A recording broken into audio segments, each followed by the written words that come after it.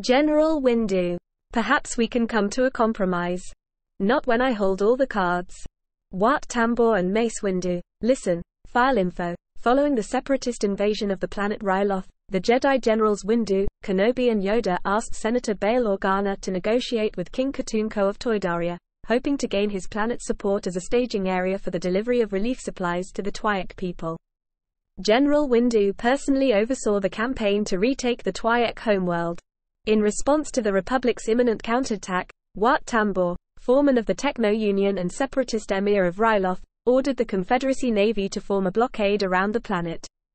As such, Windu entrusted Skywalker and Tano with the responsibility of breaking through the blockade in order to clear a path for the rest of the Republic invasion force. After some difficulty, Master and Padawan succeeded in their task, allowing Windu and Kenobi to commence with the landing of their ground forces on Ryloth. In order to establish a foothold on Ryloth, Windu instructed Kenobi to lead a detachment of the 212th Attack Battalion on a mission to secure the landing area near the city of Nabot. On Tambor's orders, however, the separatist battle droids used the local Twi'ek population as living shields to protect their proton cannons. Despite the danger that the cannons posed to the Republic Navy, Windu informed Kenobi that freeing the hostages was a mission priority.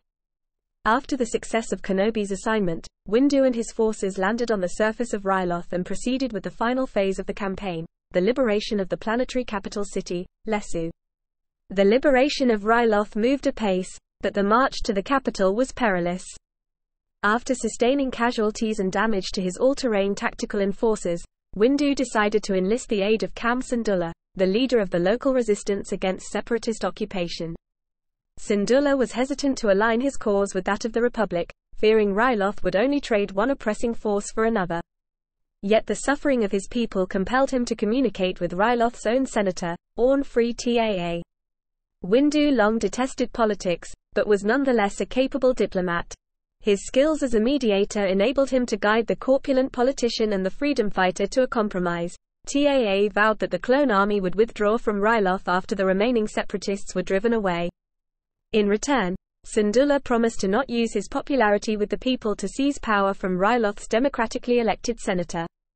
The combined forces of Republic clone troopers and Twi'ek freedom fighters laid siege to Lesu, which Tambor was in the process of evacuating, but not without confiscating much of Ryloth's wealth.